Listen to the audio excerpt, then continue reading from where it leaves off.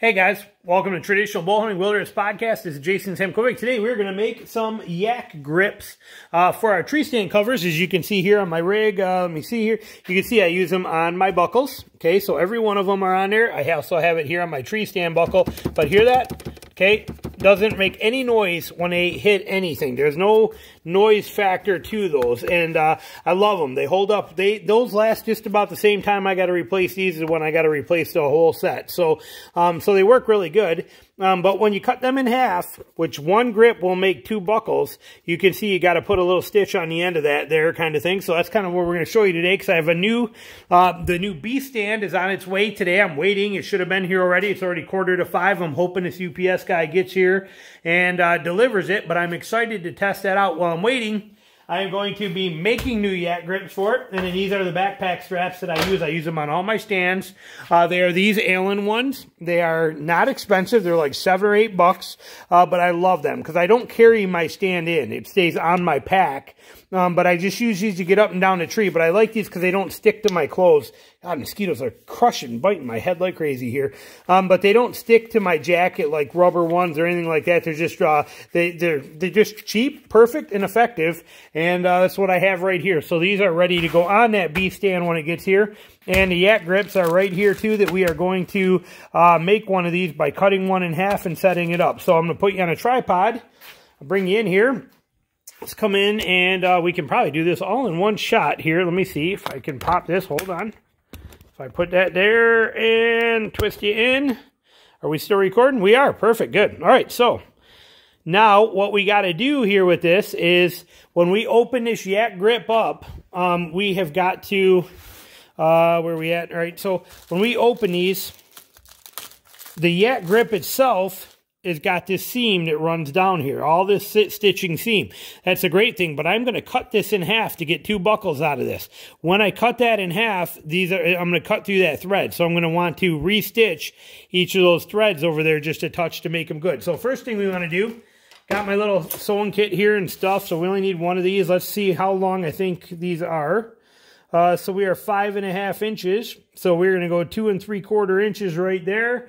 And that is basically where we're going to cut it. And I have a razor blade right here, so we figure we want to be 2 3/4 inches. So we're looking kind of like right here like this. That's going to be my halfway mark, and we're going to cut right through that. And I'm going to cut right through it this way.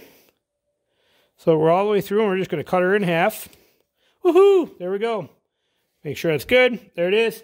So that's now we have two yak grip. Where are you at on the phone here? There we go. So we got two buckle covers, but this will pull apart. You can see if I start pulling on that seam, because I cut through there, it's going to come apart. So we're going to use, you can use thread or whatever you want. I have a lot of this Fast Flight serving stuff here. I buy tons of this stuff, and I use it more. I don't even serve my strings with it anymore. Now I mainly use it for this kind of thing. So we're going to take a piece of this, about yay long-ish, I'm guessing. No rocket science to this, but I'm going to cut that. And I'm going to feed it through my needle. Oh, mosquitoes are, you know what? I'm putting on a little bit of this Propel because the mosquitoes here are really in the garage today, are driving me nuts. So there we go. So now we have insect repellent on. Okay, so back to this. So now we're going to take that, and I'm going to just thread that in there if I can. Come on, pop in there. We'll fast forward through this part, obviously, for you, because this is exhausting. Let's see if we can get that a little bit with a lighter, and maybe hit that, and then just straighten it flat like this. Just a quick and flat. There we go. Now, let's push that through that needle. And, of course, it's going to give me fits. Come on.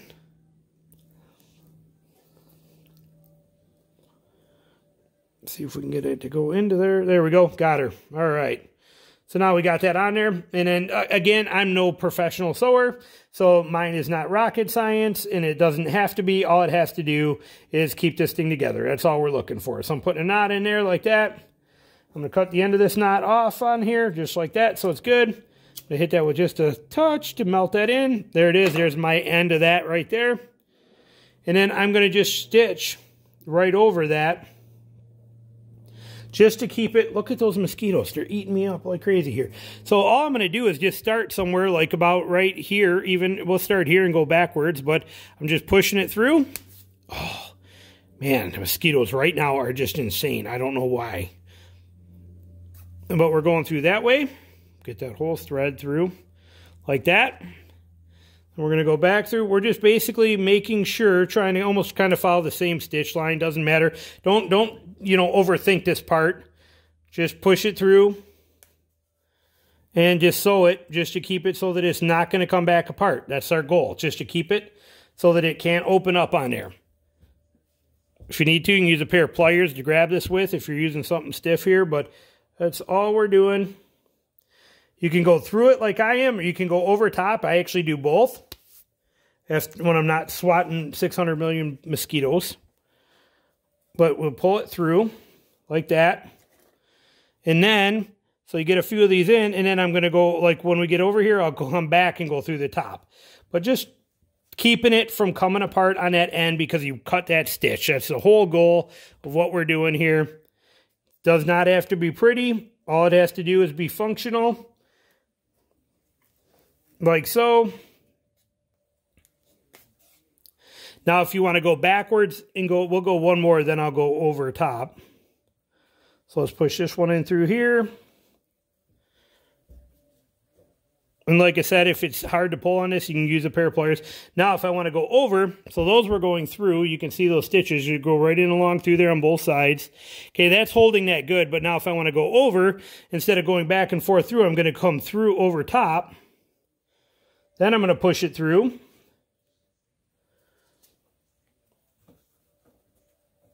And just fighting the needle, snagging on there. There we go. Hang on, let's make sure we're evened out.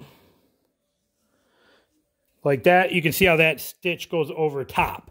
So like that, and then I can come in and go do another one right here. We just wrap them right over the top of it. Like that. Put another one in there. And again, our whole goal to all this is to keep that so that it's not going to reopen up on there for you. That's all you're trying to accomplish. Like I said, I'll probably just speed up a little bit of this as you got the idea, but just keep right on going through it. There we go. And we'll put one more in there.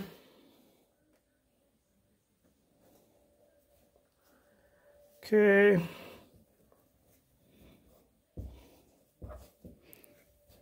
Come on.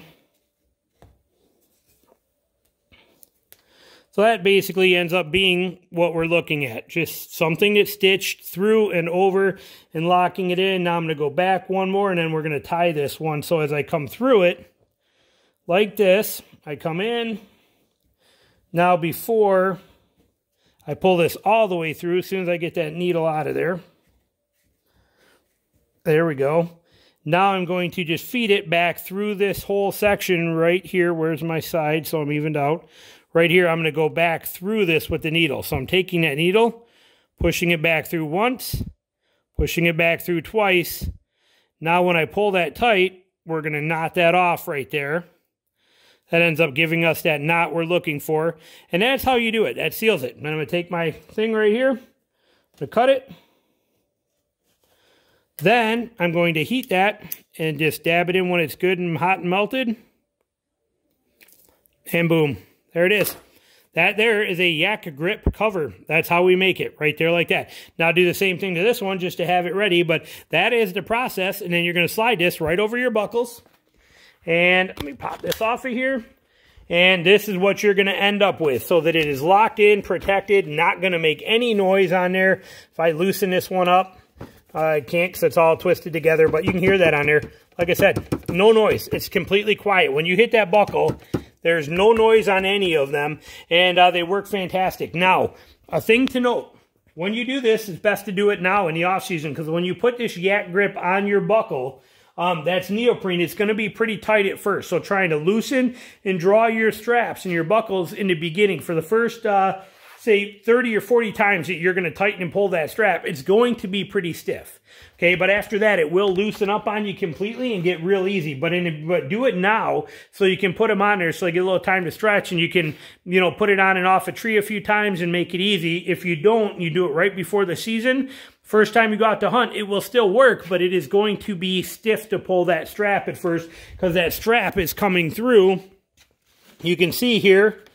Hang on here. Let me see if I can get one where it's loose enough that I can show. So right here, you can see that this strap is running against that buckle right here is holding against this strap, okay? They're pressing together right there. So for the first couple times you do it, as you go to tighten and loosen this strap up, it's a little stiff, but it will loosen up on you very quickly. And like I said, I've never seen anything better or anything last as long as for buckle covers. Now, there's some things out there too that I have not tried, like the Stealth Strips that got buckle covers. There's some options, but these, they're dirt cheap. They're very effective. You saw it took me about 5 minutes to actually make that. And like I said, they last for a long time. One set of yak grips right here will yield 4 buckle covers. So you get a 2-pack and you end up with 1, 2, 3, and 4, which for me is perfect. So that $12 set of yak grips, which I'll have links below for you, will do my 3 sticks and my stand all in one set with just 1 package of yak grips, which makes life super, super easy for me. And a fantastic system. So, all right, there you go. Thanks for watching. Quick little tip for you on how to do it. And to slide them on, you just slide them right over the buckle. I can actually show you that here if you want. I have, because I do have a strap. Let me relock you in the tripod. So we're set. Let me make sure you can see. So like, for example, here is one of the B-stand sticks or straps right here, okay? So what we're going to do is take this yak grip, we're going to feed it onto here like this, and we're just going to work this right over this buckle, okay? This is all it's going to be, just working this right on. It's just going to slide right on. It takes a little wiggling at first, okay? But that's it. Just wiggle it right onto the, see now this part right here. See how this is? When I cover this with this yak grip, it is going to make that a little harder to pull that through. It will get very easy quickly, but you do take a little practice here. Because like I said, you can see it's pretty stiff right there to even get your finger under that, you know, to pull that up. They're a pretty tight fit with the neoprene here in the beginning. But that's it right there. Just yank it on. Wiggle it over. And actually, I grabbed the wrong one. I should be using this one, because this one I don't have sewn. See, it's popping apart. So we're going to take this one back off till I actually get that one sewn. But you see how that concept works. Sweet and easy. Just pull it right over the grip, or the buckle, and you're all done. So there you go. Thanks for watching. Talk to you later. All right, bye.